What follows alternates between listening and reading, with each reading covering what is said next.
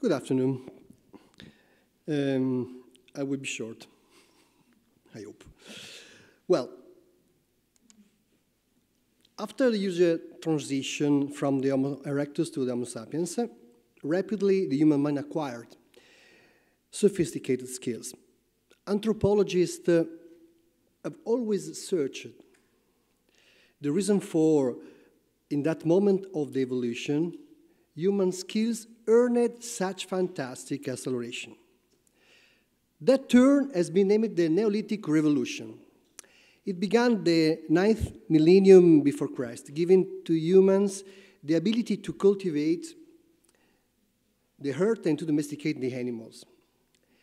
In the following few millennia, they implemented the phonetic language, the alphabet, the writing, until that step, the transition from the erectus to sapiens, had lasted 2 million years. What did happen to humans fostering so strongly the evolution? Acutely, a study by Douglas MacLeod brings to synthesis several researches by Merlin Donald, Trevor Watkins, and others, exposing a brilliant theories. We are in the south of the Turkey now, close to the Syrian border, close to the city of Sanliurfa. This is a Klaus Schmidt. Klaus Schmidt discovered Göbekli Tepe, an archaeological site, in the 90s of the last century, and working a lot, discovered all the elements earthed inside the lowerings since 12 millennia. So this kind of archaeological discovery is being defined in composed by three different phases. One, the first, from the 10,800 years before Christ to the 8,200 years before Christ. We are in the presence of a first massive architecture designed by humans, 5,000 years before the pyramid in Egypt. Klaus Schmidt thought this was the site devoted to reflect about the mystery of the death. If we want to grasp the meaning of this kind of discovery, we have to ask the support of the Merlin-Donald theory about the mind evolution. Because according to this kind of theory, the evolution of human mind is being composed by three different passages. The first from the episodic mind to the mythic, the mimetic mind, from the mimetic to the mythic, and from the mythic from the theoretical mind. The last one of these passages is characterized by the discovery of the phonetic alphabet and writing. Tools fundamental to put outside, to describe exactly what, till this moment, humans have all in their mind. Architecture carried out in that passage a very important task. Because for the first time, as you have saw, for the first time, humans externalized the first steady external memory. This is the first moment in the history in which humans externalize the internal mind and internal thought, and they develop along the previous period. According to MacLeod, by so doing, it created a link between the oral, biologically based memory and the external storage system of his theoretical culture. In other terms, through design, symbolic ideas undertook a tangible form. There are another elements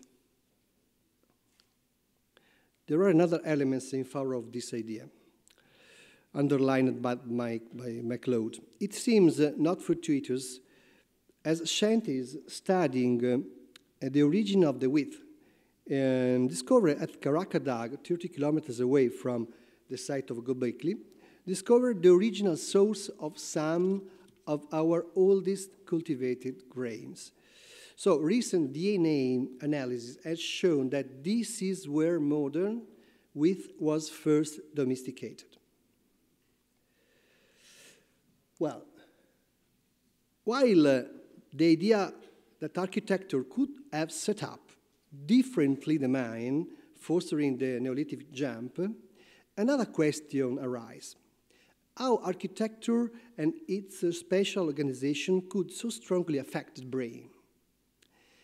We are seated on the circular benches, as you saw previously, our shoulders leaned against the inner face of the wall, seeing the two big vertical totems fixed up in the middle of the circles with their carved images and goddess, bulls and animals. It works as an external device adopted by humans to transfer their intimate emotional chain, a projection of inner states in artificial environment. This was a ritual place where the designed shapes assumed the role of consciousness.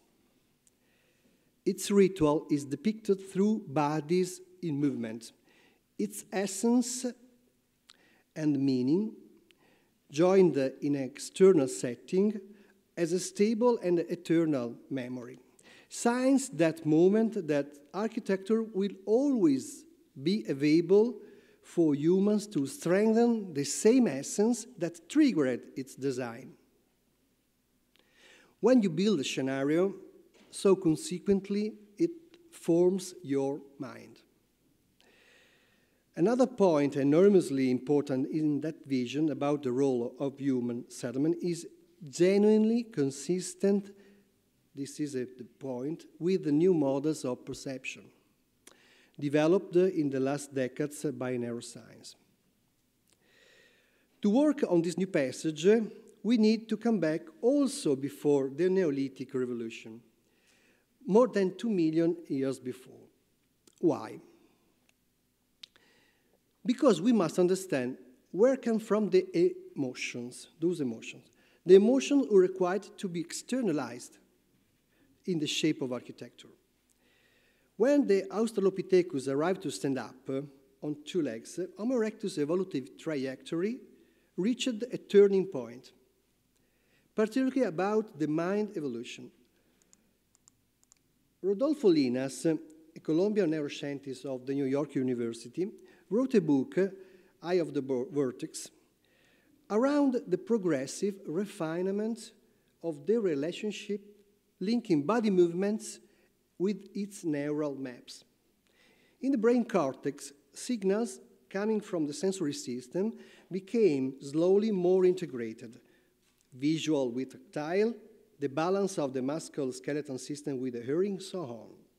This constant refinement and integration, permitting precise control of the movements, meantime nourished the memory and imagination, and the ability to recover and simulate in advance different scenarios of the body gestures into the space, but not only. In that long temporal phase, 2 million years, our ancestors had not developed the voice. Our larynx will be relocated on this final position only with the Homo sapiens. Now it is more easy.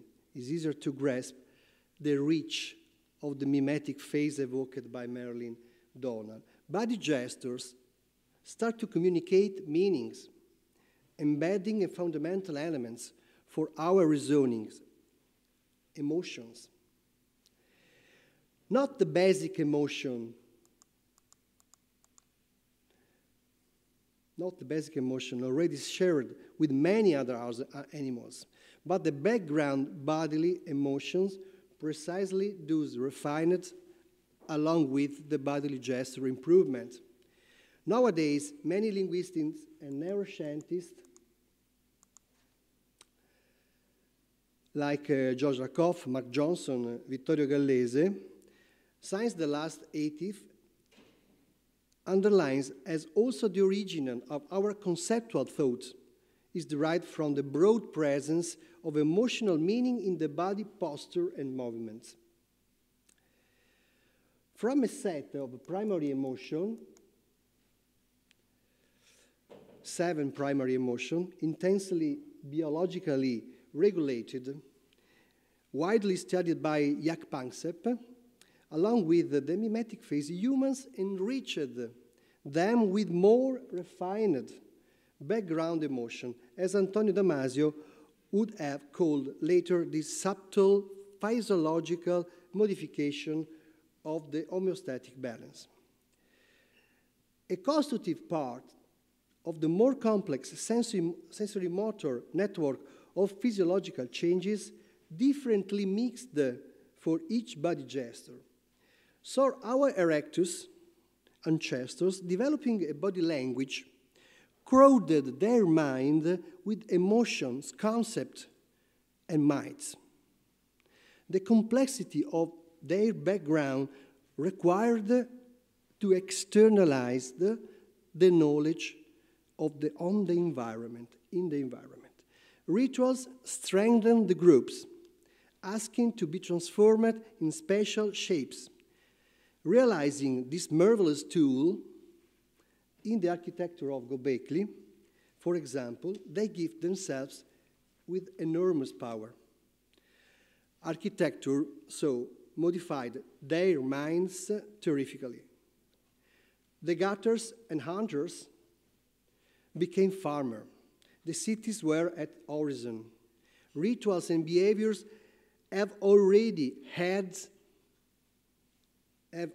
had, from the inception, an awaited emotion.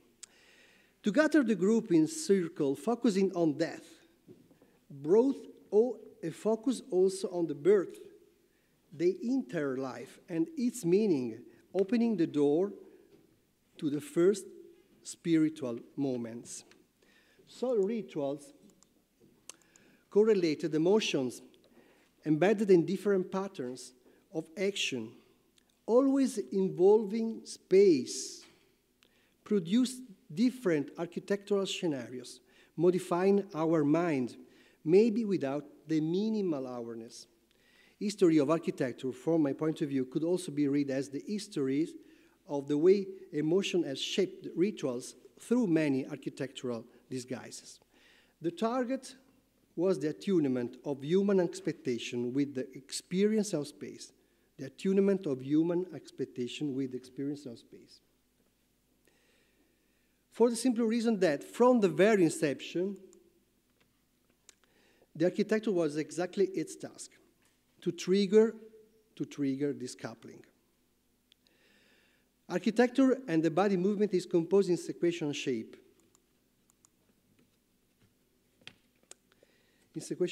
By more units and more micro body statement. Well, in the James Gibson book, The Ecological Approach to the Visual Perception, he assumed the term affordances to describe the way through which the settings are configured to respond to animal and the human motor programs, in a mutual correspondence among gestures and shape. In the same period,